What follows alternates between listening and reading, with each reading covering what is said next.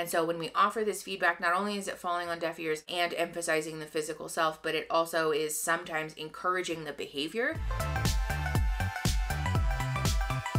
Okay, hi everybody. Thanks for coming back if you've been here before, or hi, welcome if you're new.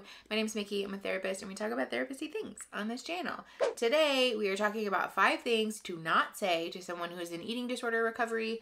I think this is like an important conversation to be having, especially because we just don't really talk about eating disorders generally, like really a lot. So when we are trying to be supportive of someone that we love, or we, have like a friend, family member, whatever, who's going through that, we just don't really know what to say or what to do. And I think this is helpful because whatever, I don't need to tell you why it's helpful. It is helpful. Okay, so I want to talk about this. As always, I think it's very important though to be clear that the content on this channel, generally, but in this video especially, is meant to be educational. It's entertainment. These are like tipsy tricksy type of things. If they're not useful to you or they don't resonate with you, feel free to take what works and leave the rest. The fun thing about being on the internet is that I can speak in broad strokes. And if it doesn't work for you, then you just don't have to take my advice. Unfortunately, I don't know you because I'm just like a dude on the internet, you know? So as always, grain of salt. Actually, really quickly, one more caveat that I want to give. If you have said some of these things, I want to be super clear. If this is not a sign that you're a bad person or that you suck, please practice exercising like self-compassion here,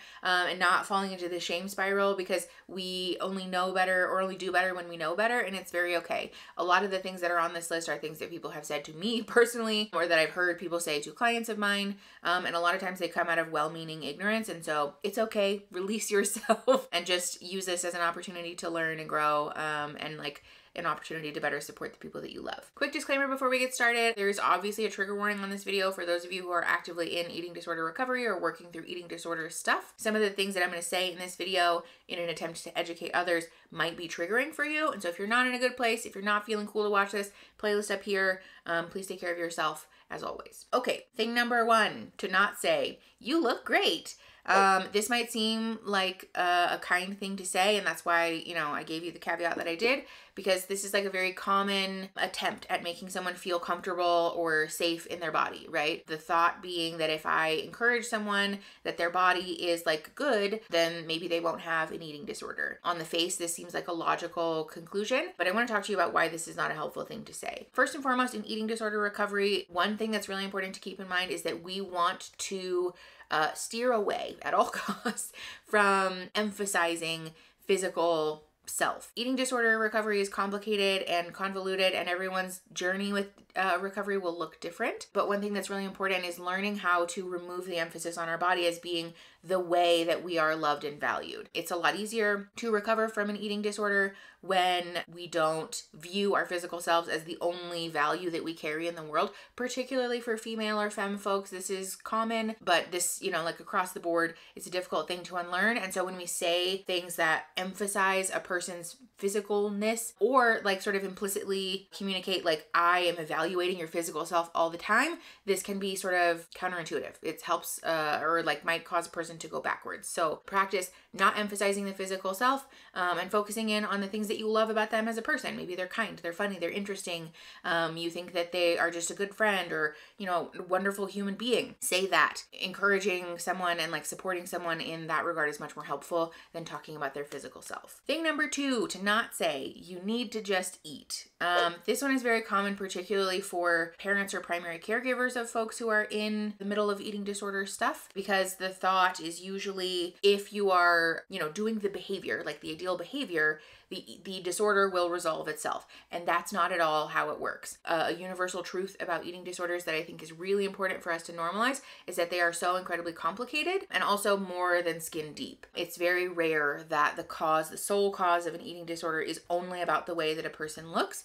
Usually there are a lot of really complicated and complex layers and thoughts and feelings and traumas that go into the development of an eating disorder. And so when we minimize, first of all, the experience of someone in the middle of this as being just an inability to eat, not only are we doing a disservice to like the very real suffering that's going on, but we're also presenting a way oversimplified solution to a problem that in reality has a lot more nuanced of like a resolution. I think it's also really important to talk about this because even if we do succeed in forcing a person to eat when they're in recovery, that is not a positive sign. We're not doing the work of encouraging and empowering and creating space for a person to feel safe to feed themselves. We are more so fostering an attitude of like compliance and obedience, which again doesn't get at the core of the issue. And so especially if you're a parent or primary caregiver, I really want to caution you against saying or doing things like this, because again, the issue at hand is much more complex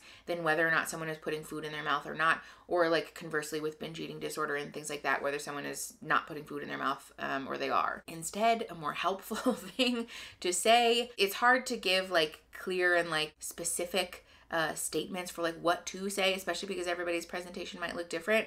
But the thing I want to encourage all people to do, but in this area especially, is to lean into empathy and sometimes into not knowing. Being a caregiver or a loved one for somebody with an eating disorder can feel very overwhelming. And so it's okay for you to just say, I don't know what to say, or like, I'm not really sure how to support you, but I do know that I love you, that I'm committed to helping you get better, and that I'm here. I'm not judging. I just want to be here so that we can work through this, and like, I got your back. Far and away, that's a much more helpful and compassionate thing to be said than to just try and force this behavior. Thing number 3 to not say is, you don't look like you have an eating disorder, or you don't need to have an eating disorder. These again are both things that emphasize a person's physical being and physical body at the detriment of the person's mental health, and so we want to steer away from that, obviously. But the other reason that I included this is because there is a fallacy in eating disorder treatment, even among therapists, that eating disorders look a certain way. That's not true. We know that that's not true, and it's very, very hurtful and minimizing to insinuate that if a person doesn't look like what we conjure up in our mind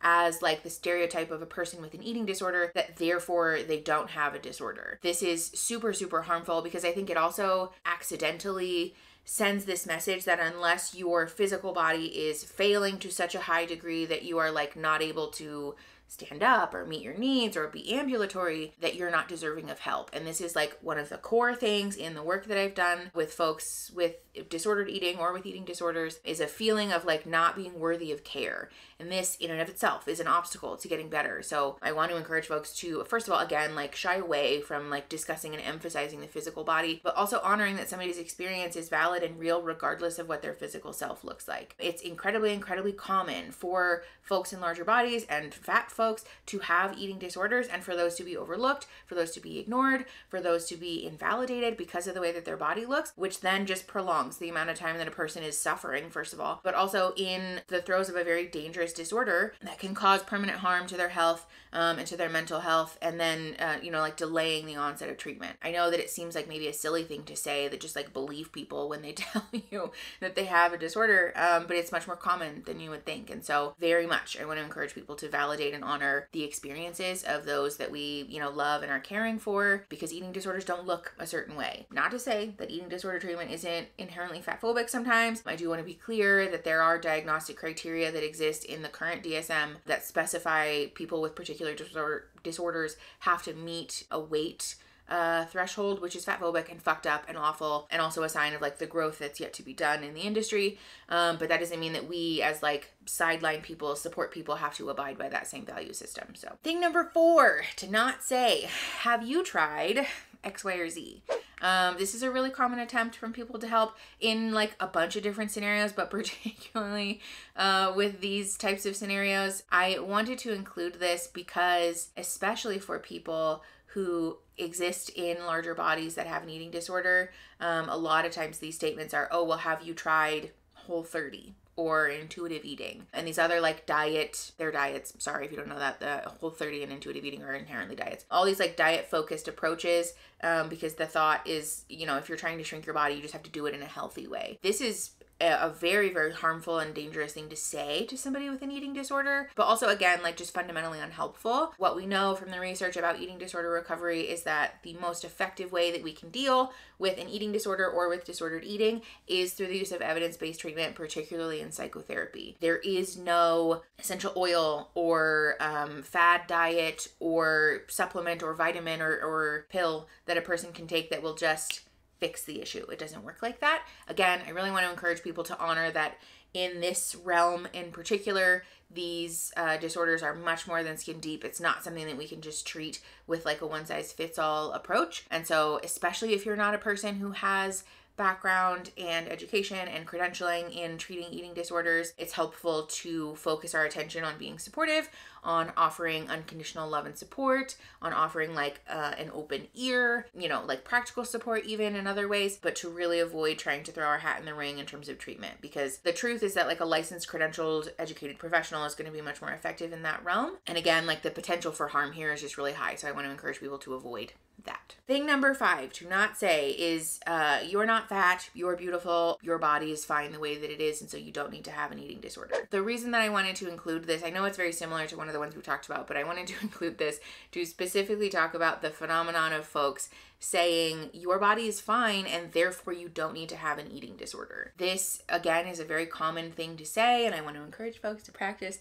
self-compassion and forgiveness, and not the shame spiraling thing, because again, all of these are very common things to be said, but this is harmful for a couple of reasons. First and foremost, I want to acknowledge that a lot of times this is coming from like this well-meaning place of like, your body isn't wrong and so therefore you don't need to have an eating disorder, but this doesn't make sense to a person with an eating disorder. For those of you who don't know, body dysmorphia is also very prevalent in eating disorder treatment and like, you know, the sort of world of disordered eating. And so oftentimes when other people, like outside people, are trying to provide someone with positive feedback about their body, what we hear, first of all, is like, my body is being constantly observed. But second of all, that the issues that I have with my body, like maybe other people aren't noticing them yet. And so I just need to keep doing what I'm doing. Body dysmorphia is this very horrible and insidious issue that a lot of people have, where we have a difficult time perceiving our bodies like accurately, first of all, but also in like a kind and compassionate way. And so when we offer this feedback, not only is it falling on deaf ears and emphasizing the physical self, but it also is sometimes encouraging the behavior, because the thought is that like, well, the disordered behavior is what's keeping other people from noticing the flaws that I see, and so I can't let go of this disordered behavior then. The other reason that I wanted to talk about this is because there is this very common thought in the field of eating disorder recovery that once I feel at peace with my body, or maybe I'm able to like let go of this fear that my body is fat, that therefore then I am worthy of not having an eating disorder. This is again a very harmful belief to perpetuate. The truth is that people in small bodies, people in bodies that fit the conventional beauty standards, people in bodies that don't fit conventional beauty standards, and people in larger bodies are all equally worthy of not having an eating disorder.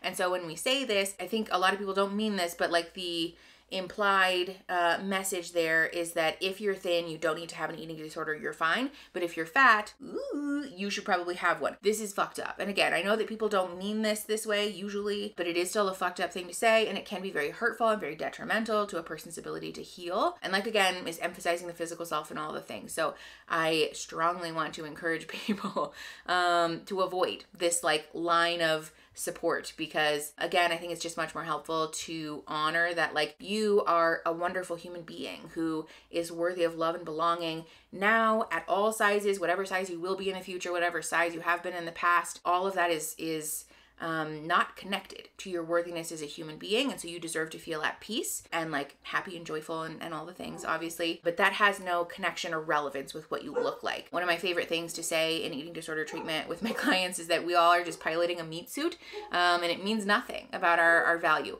Our body provides us with a wonderful service in that we get to participate in life and potentially love other people with our body. We get to experience wonderful sensory input sometimes, but ultimately your body is a thing. You know, it's not you. It's not who you are as a person. It doesn't make up your personhood. Your body is just a meat suit. And so your meat suit doesn't have to mean anything about your value. So I hope that this was helpful. Like I said, I know I've said it like 17 times. I want to be super clear. If you have said one of these things and you're experiencing some shame, I want to encourage you to release yourself from that. Being a support person for people struggling with eating disorders is very hard and it's really scary. And we don't get a lot of formal education about how to do that or what the like good or bad things to say are, and so it is very much okay. The important thing is that we're continuing to learn and grow. We're doing our best. And again, I want to emphasize that we can only do better when we know better. And so by learning, like being here, you're doing a wonderful and valuable thing. So good for you. High five. Let's all be kind to ourselves. I hope that this is useful or interesting. Like the video if you like the video. Subscribe to the channel. We make videos like this. We also do like cute pop culture moments every now and again. So I'd love to have you stay. And share the video to help the channel grow and to help the tip grow. And I will see you guys next Saturday. Okay, bye.